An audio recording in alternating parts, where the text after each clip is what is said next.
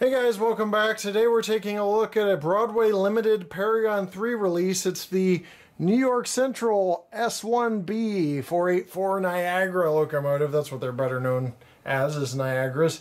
This is number 6002, and right there is the item number if you're looking to purchase one of these. It's 5830. These locomotives come completely assembled. That means coupled and everything, the tender and the locomotive. So what you have is a really long box. Let's unbox this locomotive next. Alright, slightly in frame, I believe, to lift the lid off this. Show you what's inside. There's a manufacturer defect notification. Talks about the warranty as well, 1-year warranty.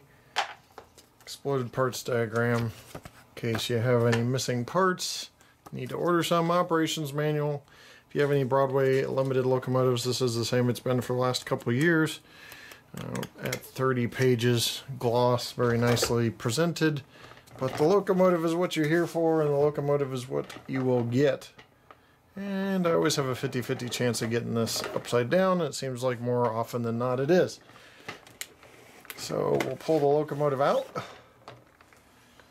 Get this long plastic sleeve here.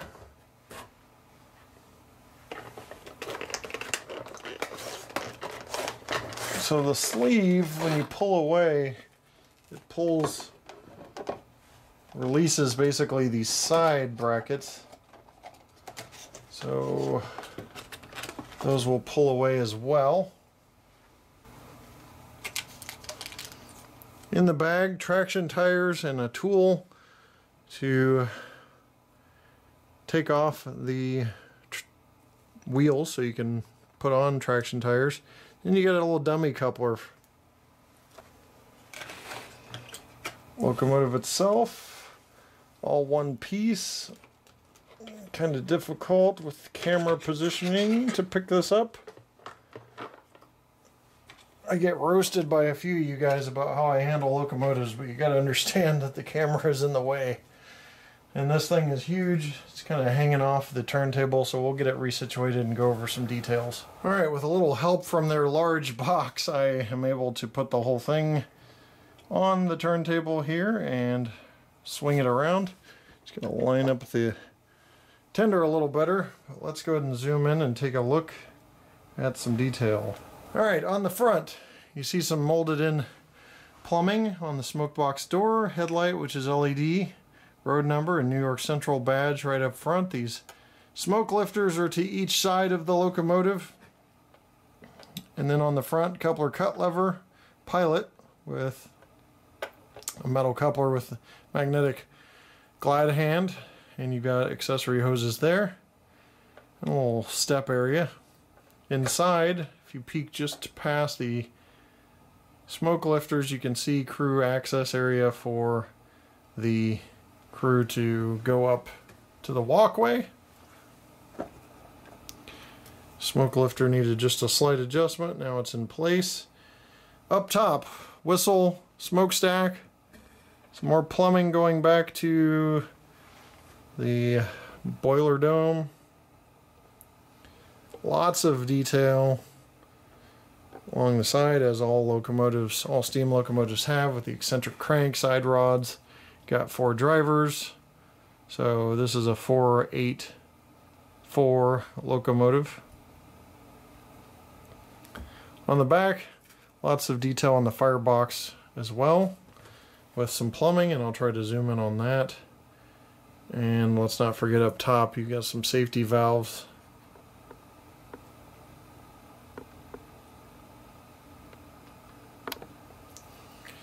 So firebox has a lot of plumbing.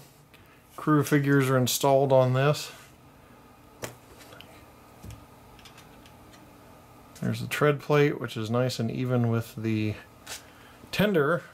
The tender has some nice detail, and I like when the tread plate's not at an unrealistic angle there. There's backhead boiler backhead detail as well, just hard to see from this angle, and crew figures on each side. Be able to spit that out eventually, and more plumbing running all the way down the trucks here.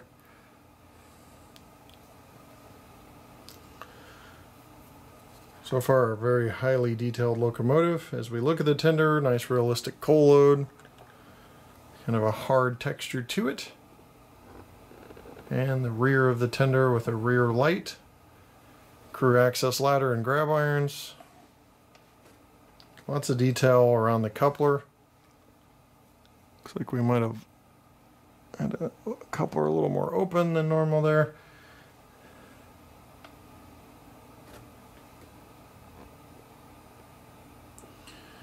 Coupler cut lever. Pretty good detail all along. Give you a quick look at the other side here.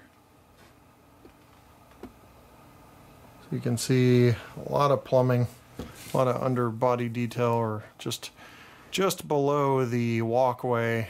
You've got an air horn mounted there as well. So lots of detail on this locomotive. I take it the New York Central locomotives had an air horn and a steam whistle option, because I'm seeing that on this Loco Broadway Limited pretty good, especially on their steam, about being prototypically accurate. Builder's plates are tucked away behind the smoke lifters there as well. So that's a 360. Let's get this thing moving. A couple different ways to start the locomotive on the Broadway Limited, and that is either simply moving the locomotive or the extended startup shutdown sequence, which is F9. I usually randomize this in reviews. We'll go with F9 this time.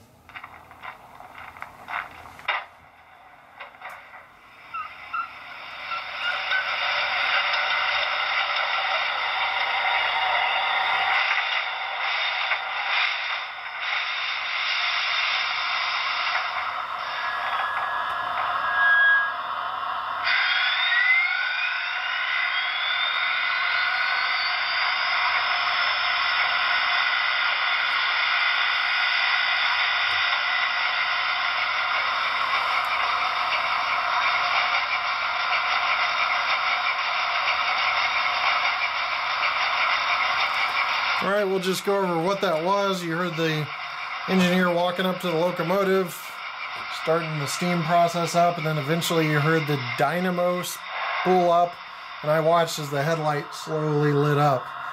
Just like the real dynamos that power the electronics on the locomotive, such as the headlight. I have to show you a different angle for the headlight to really show you what that looks like. But we're going to go ahead and move this at we're going to go through the sounds first. And we'll start with the bell.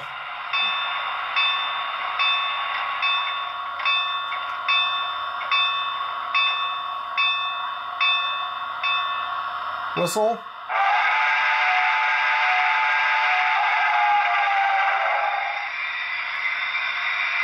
Alternate whistle, which is F22. That's that air horn, so Broadway Limited, sticking with the prototype here, giving you both the steam whistle and the air horn. Very cool. We'll go back to the steam whistle for the default setting here, but here's coupler slack. Gotta move it. You see that puff of smoke? That's synchronized puffing smoke. F4 air pump, which you already hear going a little bit. F5 when stopped is blowdown. Sorry, I accidentally hit a button there. F6 is water fill.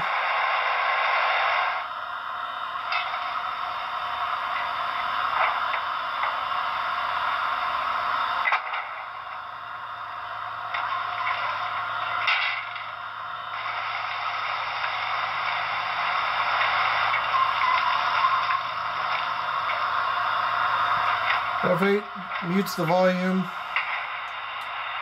You got the coal shovel or auger on F10.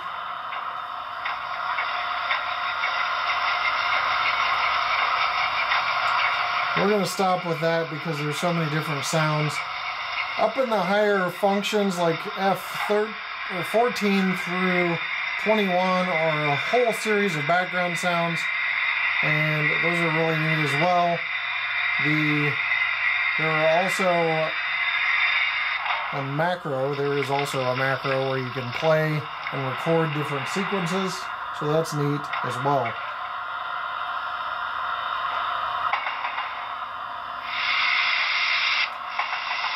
Those are track sounds you're hearing there. That's F23. That's a new feature that I haven't seen listed before. I don't know how long it's been there, but I'm just now catching this. So F23, you hear the kind of the clickety-clack. A little more realistic on this locomotive than some of the other ones I've heard. So that's it for functions, at least that we're going to cover. I'll go ahead and move this at one speed step.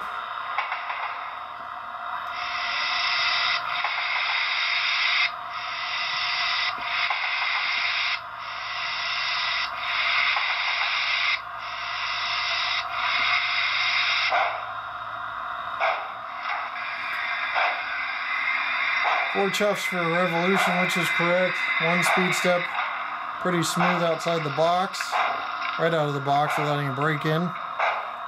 Pay attention to those side rods. You can see how smooth it's moving at 2 now. 3, 4, and 5. Reversing. 1,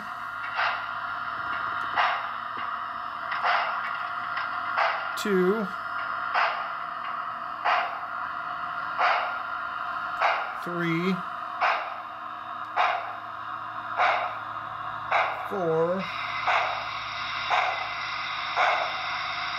and 5. So moving along very nicely forward and reverse. You may be hearing some rumbling sounds because this microphone is a Dolby 5.1. It's picking up everything. It's not coming from the locomotive. That is my neighbor's landscaping going to town right now with a mower. So that is it. It's very low, but I didn't know if you could hear it or not, so I didn't want you to think that was motor sounds. Go ahead and check pull test. Pull test on this locomotive. They're always insane with Broadway Limited, and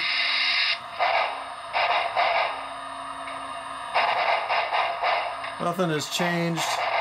It's jumping from 8 to 12. So even if you average it out to about 9, what you get is an insane amount of pulling power. That is 135 pieces of HO scale rolling stock. In theory, that this should be able to pull because every ounce is about 15 cars. Rear coupler looks dead on. Check the front.